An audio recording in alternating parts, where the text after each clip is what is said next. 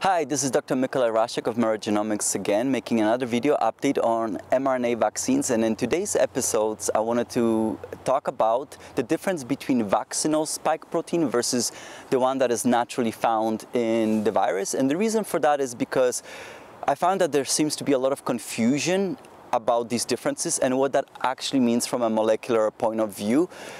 Vaccinal spike protein cannot enter a specific state which is called post-fusion, and I'll explain that right away what it means, so don't worry. And that means for a lot of people, they think that vaccinal spike protein is different enough that it cannot really replicate what the natural spike protein would do, and that's not exactly how I understand things. So I just wanted to give you my own understanding of the molecular biology of the spike protein, because it's really complex, and it's just wild. And I wouldn't be surprised if many people who are watching this video will be hearing this about the spike protein for the very first time. So let's get started. First, we all know what the spike protein is. It's this protein that obviously adorns the virus, and it looks like think of it looks like a Hercules club. So there is this trunk, and on top of that trunk you do have a head.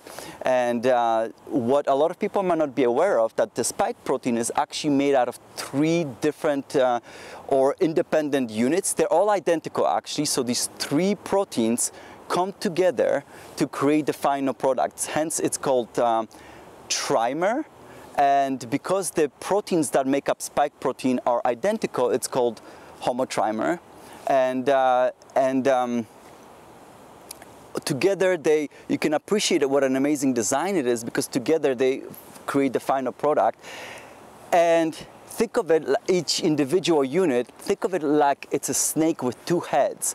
And one head is what we refer to as N-terminal domain, and the other head is what we refer to as receptor binding domain. And both of these are very important. Receptor binding domain especially is the one that the spike protein uses to interact with the receptors found on the cell surface of our cells, called ACE2. And that's how spike proteins can latch on to our cells. So that's receptor binding domain participates in that. And N-terminal domain is also quite important. And when you combine these three proteins together, think of it like the one head nestles or hugs the head of another snake. So usually receptor binding domain comes right next to the N-terminal domain, and they cooperate together. And together the N-terminal domain and receptor binding domain form the head. So that's basically what makes up the spike protein in a pre-fusion state. That's really important because the name suggests what it does. Fusion refers to, of course, the act of the virus fusing with our cell. So the name gives it away. It's pre-fusion, and this is how the spike protein starts to interact with our cells. So as I mentioned, a receptor binding domain is the one that's required to interact with the receptor, as the name suggests. And here's the tricky part. A lot of people think that the conformational change is from pre-fusion to post-fusion and that's it. But in a pre-fusion state, spike protein itself changes shape as well. And basically the receptor binding domain can exist in two states itself as well.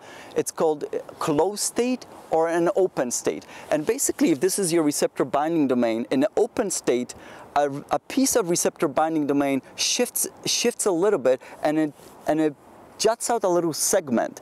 And so I think of it like a flower that opens up its petals or closes its petals. Except in this case, you only have three petals. So whenever you have one petal sticking out, only when the petal is sticking out, that's when the receptor can bind it. It's one of the tricks that the spike protein uses in order for it not to be as easily recognized by our immune system.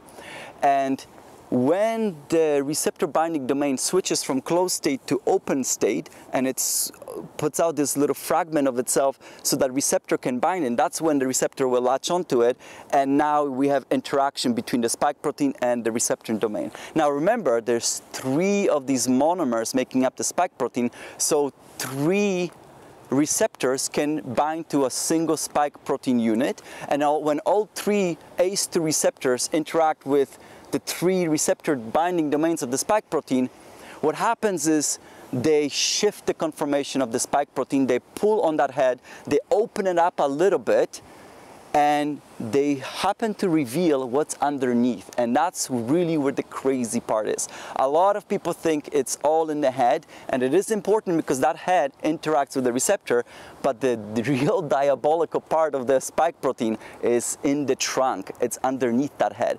So when all three ACE2 receptors interact with the receptor binding domains of the spike protein of the head, they pull on that head and they open up access for other natural enzymes that are found in our body to come and start cleaving the spike protein. So there's two of these enzymes that can cleave the spike protein in half. Literally, it's like a molecular robot that will cut it in half. One of them is furin, and this is one area it cuts, and once it cuts, literally you can rip the head off. Except there's enough interactions that once you cut it with the furin, the head still stays on. And the furin cut, and this is where the virus, SARS-CoV-2 virus, has an advantage. That cut can happen within our cells as the virus is being produced inside our cells. It pre-cleaves it, and that makes it even easier to invade future cells. So that's one of the natural advantages that this virus has, is because it has this cleavage. It primes the spike protein to participate in the next invasion of the cell. Then a second cut has to happen, and this is already happening. That second cut is happening after spike protein is already interacting with the ACE2 receptor on our cell membrane. So there's another cell membrane protein or little molecular robot that walks into place and cuts the spike protein again, and it cuts in a very special spot. It's called fusion peptide spot. It cleaves it right there, and the name again suggests what it does. So peptide itself, peptide means it's just a fragment of a protein. That's what peptide means. And fusion refers to the fact that this element will be involved in the fusion with the cell that the virus is attempting to invade. And when that second cut is done, the enzyme that is cutting it is called TMPRSS2. It's not a name you would want to give to a kid, but a definitely cool name for a molecular robot. It's also called TMPRSS2. And once that second cut happens, literally at that point, the head can be ripped off. So the spike protein head that we're so familiar with, it just comes off. And the real monster is revealed from underneath, because the head was shielding something that not many people are aware of. And that's basically underneath the head comes off, goes away, and underneath in the trunk of the spike protein, you have these folded arms. And these folded arms start reaching out like cranes up above, and they start reaching towards the actual cell surface. And at the very end of those arms, you have this floppy fusion peptide. Doesn't have any structure, it just flops around. It's just a disordered chain of few amino acids. And then that floppy peptide, it weaves its way into the cell membrane of our cells that the virus is trying to invade. And the moment it invades, it recognizes that environment and it changes shape. It just suddenly builds like an anchor and it's stuck in place. So that's how spike protein actually latches onto our cells, like a vampire bite. And remember, I told you spike protein is made of 3 identical units, so you have 3 of these arms, and they just latch onto the cell surface one by one, boom, boom, boom, and you have multiple of these spike proteins doing it at the same time. And what do they do afterwards? After that happens, these arms start folding on themselves, and as they fold on themselves back again, they bring the cell surface and the viral surface together closer and closer and closer until they're so close they literally fuse together and they meld into each other, and that's how virus can enter the cell. And the moment that happens, basically the cell is doomed. So that's how I understand the spike protein. Believe it or not, I'm not making up any of this stuff. Everything I'm telling you is what I read from science papers. A lot of people are not aware of the fact that the real monster is in the trunk of the spike protein and not the head. Okay, so how is now that different from This is the natural spike protein I just described. How is that different from the ones in vaccines? So vaccines are producing spike protein that is pretty much identical with one key difference. There's 2 amino acids that are mutated. Amino acids are the building blocks of proteins. That's basically how you put proteins together. And 2 of them are switched into very specific amino acids called prolines. Now, prolines, as a building block of proteins, they're really stiff. They don't really have a lot of flexibility. And these mutations are placed in an area that prevents the unfolding of the arms.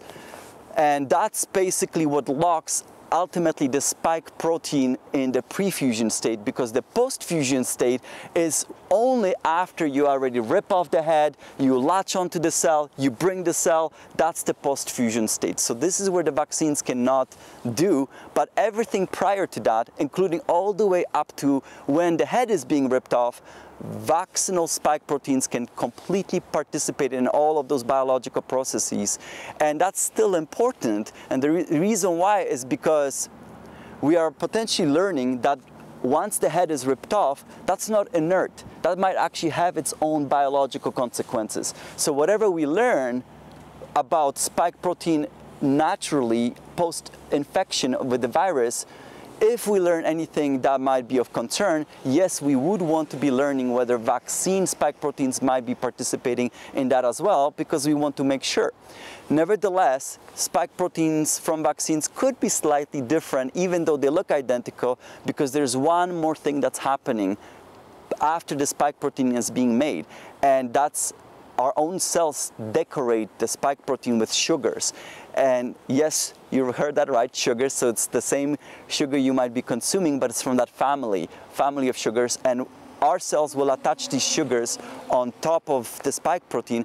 And what kind of sugars participate in natural spike protein from the virus versus the ones we built from vaccines, that perhaps might be different, but we actually don't know yet. So that could be potentially a big difference. So that's what I wanted to tell you today. This is what the episode is about. Thank you for listening up to this point. And if you did make it this far, I wanted to let you know, I believe our COVID-19 Q&A seminar might be sold out. Check it out.